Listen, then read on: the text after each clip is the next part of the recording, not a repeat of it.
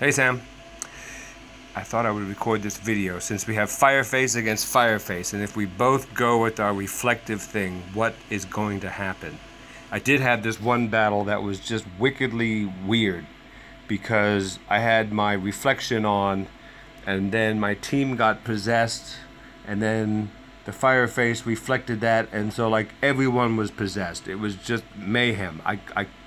It was crazy. Anyway, so I thought I'll just record this in case something equally crazy happens.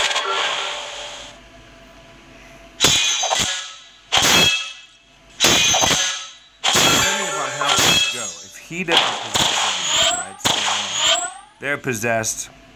Now, usually I would hit them up with something strong here, but in this case, I'm going to just do this attraction just to hurt them.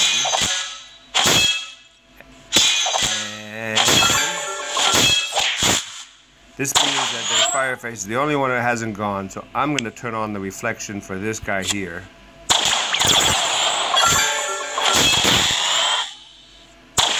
Now they should be forced to attack, so I'm just going to, I don't want to stop them from attacking. We'll just do a little drainage here.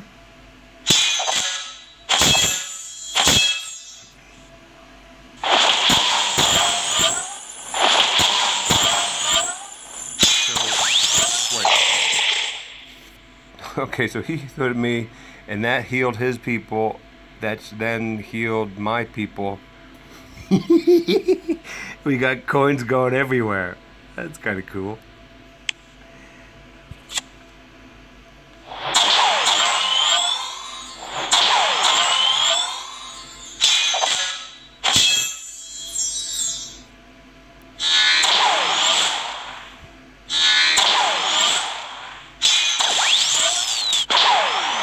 Alright, time for you people to die.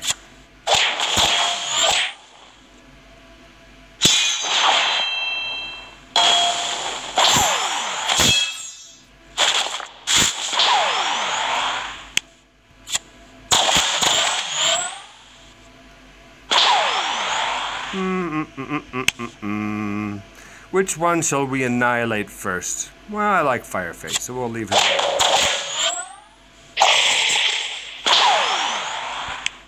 Goodbye.